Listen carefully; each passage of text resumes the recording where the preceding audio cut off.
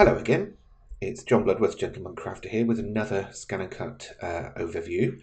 This time I'm talking about tracing images within Scan and Cut Canvas. So this is obviously the online software from Brother, which I'm just logging into.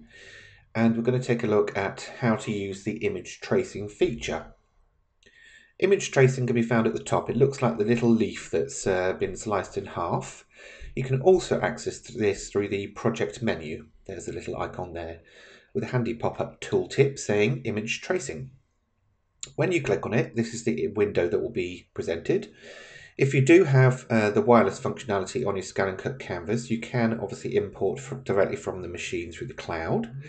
And it's important to read some of the notes that are down the bottom as well, as they'll tell you what type of files can be imported, what size the file needs to be, and obviously any other important notes. Now, to get a file in, I just click on Choose File. I'm going to go for something basic first of all, like this flower head.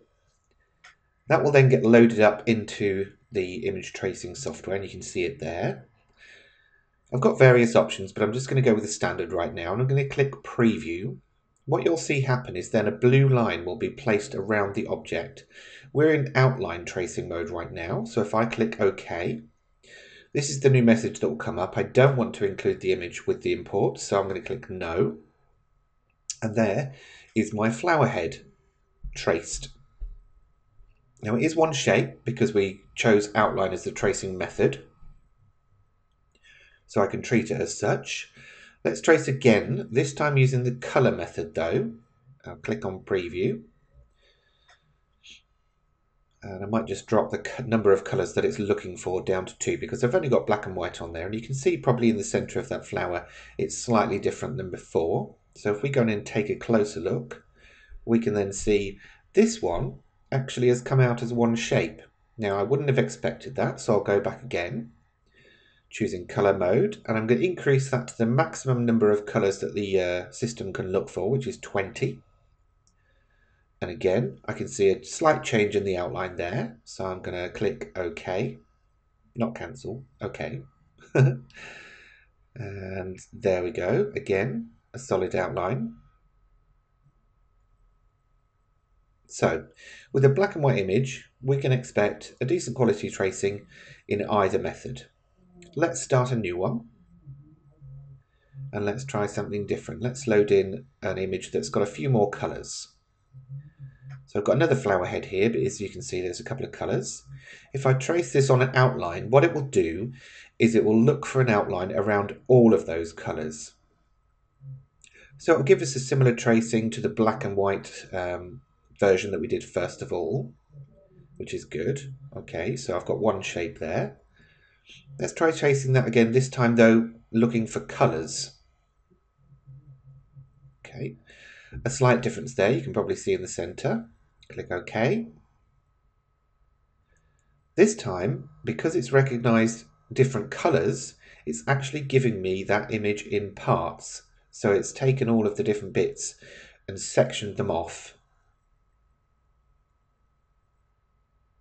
Okay, let's try another one. This time we'll go for something, I think, that's got... let's try the mermaid. She's got a landlocked area. So we'll click on Preview just in our outline option, and what you'll see is the blue line goes all the way around the outside of the image. It hasn't found that landlocked area. If I click OK and do that, you'll see there, perfect outline, just no landlocked area. So, excuse me, lady, move over, make room for another one. And we'll try this again, this time looking for colours though, and we're going to change this, leave it as it was, and we'll try again. Now you can see that there is now a blue line in the middle. If we click on OK. Now one important thing to note is it gives us an outline for each of those colours that it's found. So it actually gave me an extra cutting line on the landlocked area, which I don't want, so I can move and delete it. So that's good when you've got a black and white image or a basic coloured image. Let's try something a bit harder.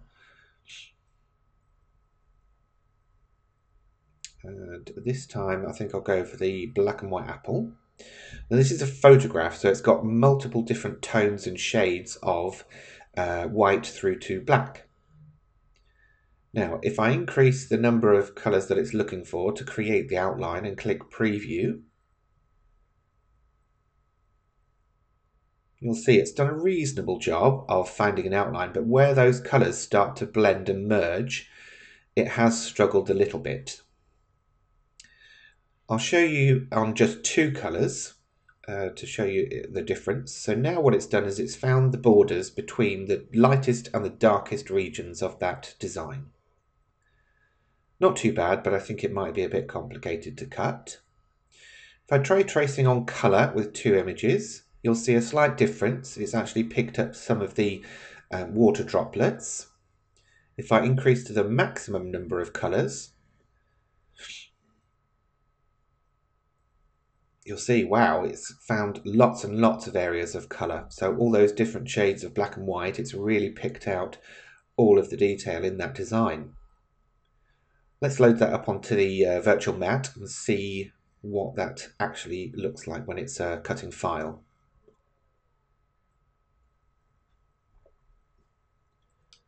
Okay, let's zoom in. Wow, okay, as you can see, all of those individual cut lines and outlines that it found for the individual colours are now separate shapes that we can either delete, change, edit, amend. I have a feeling, to be honest though, this would be difficult for the machine to cut because there are some very, very small areas, but I think that might get picked up later on. For this video though, I'm really just showing the image tracing and what results you'll get. Okay, so that was a black and white photograph. Let's try another one. This time we'll use a colour photograph. So these coloured pencils look quite good. If we trace on the outline mode with a detection level of 5 colours, which is the standard, you'll see it's done a good job of finding most of the outlines, but where that blue background has got lots of shading involved, it has included the shadows as part of that detection region. And again, even on outline with maximum colour detection, we've still got some weird bits going on. Wow, okay, so with maximum colours on colour outline detection, with colour detection, we've got a lot going on there. If I drop that down to the minimum of 2, we've got some areas. I'll just take it into the middle of that range though, 10. So these are things you can play around with to get, the results that you need. I think you're probably getting the idea though, that the clearer the outline originally from the image, the better the trace results you'll get.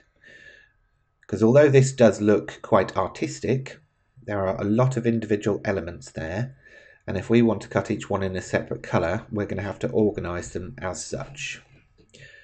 Okay, so that really concludes this short video about image tracing. If you've got any questions, please do pop them at the bottom of the blog post or below the video, and I'll do my best to get back to you. In the meantime, if you want to get hold of me or follow anything else I do, you can find me in all of these places. Thanks for watching.